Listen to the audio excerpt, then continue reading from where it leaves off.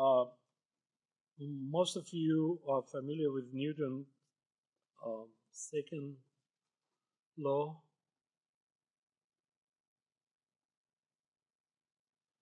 namely F equals ma. F is a force, and m is a mass,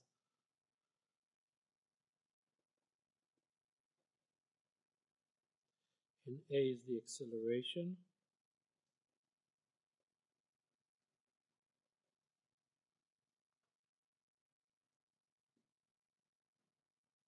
So the metric system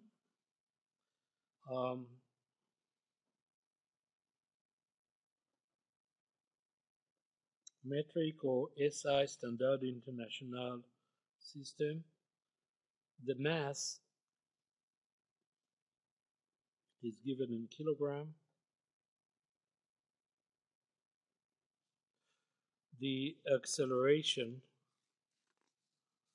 is in meter per second squared.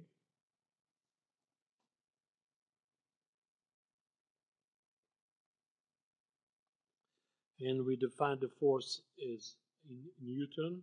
And we're going to say that the force F in Newton, and we're going to say that 1 Newton equal 1 kilogram times 1 meter per second squared.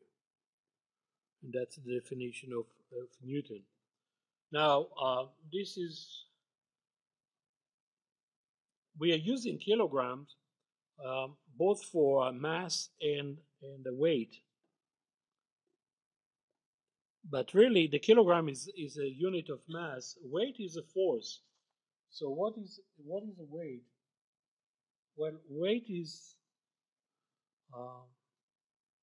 let's write here a note about the weight.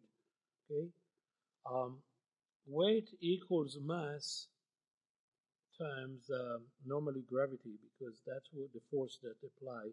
So weight is a force. Gravity is since gravity is acceleration, so the weight is a force, and in metric unit we're going to say that the weight of 1 kilogram, the weight of 1 kilogram mass is given by W. The weight will be 1 kilogram mass. Gravity G is 9.8 meter per second squared, right? So we end up having 9.8 Newton. So 1 kilogram is really 9.8 Newton. Now we live in a country where we use still the British imperial unit, but those of you who came here from Europe or Central and South America, where weight is measured in kilograms, where if a person weighs 100 kilograms, then the person weighs 980 Newton in terms of proper unit of weight. What about the imperial unit?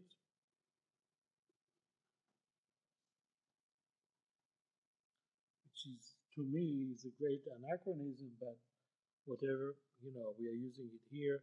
F, the force, is measured in pounds. Again, pound, it's kind of,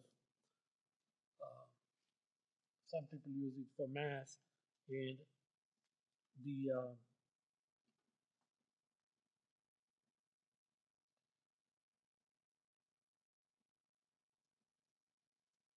actually, we'll stop right here. The force is in pound, and that's it. Now, what is the work? We're going to say that when it comes to work, we say that the work requires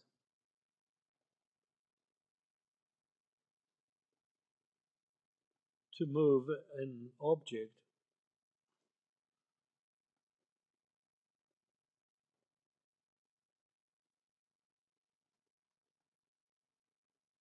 a distance of 1 meter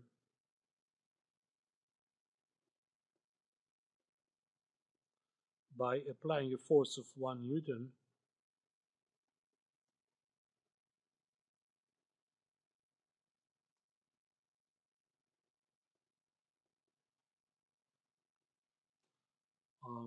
is given by. Okay, what we're going to say is we're going to say that W, the work, equal F times D. Again, F is the force and D is the distance.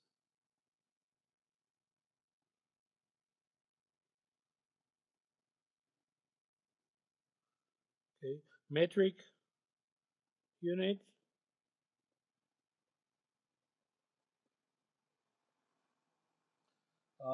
We're going to say that the force of 1 Newton multiplied by a distance of 1 meter will equal to 1 joule. So the unit will be joule. Let's say 1 Newton multiplied by 1 meter equals 1 joule. So the work is in unit of joules, like so, indicated by J. So J equals M times N times N.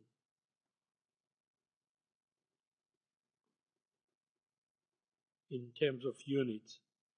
Okay, this is the metric unit, imperial unit.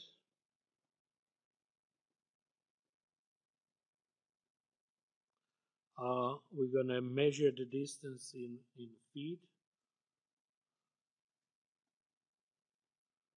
Okay, so we're going to say that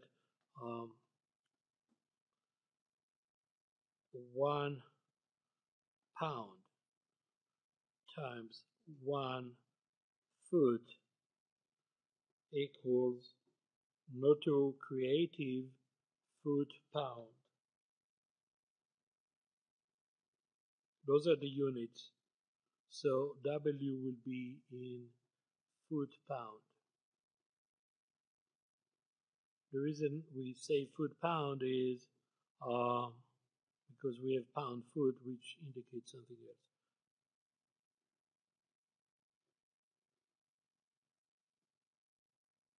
I think it's foot pound.